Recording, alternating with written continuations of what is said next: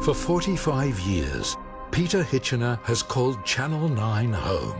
I think he's lasted that long because he loves it. He's always reaching out and connecting with our viewers.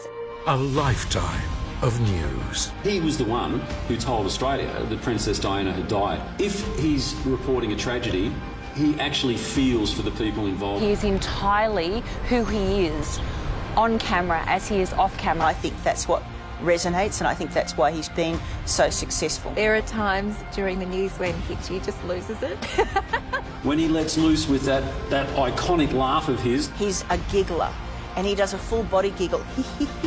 Peter Hitchener. Experience, integrity, trust. Knowing that he's delivering it with heart and he is truly the real deal. He doesn't fake it. Melbourne's #1 news. 9 News with Peter Hitchener. See it first.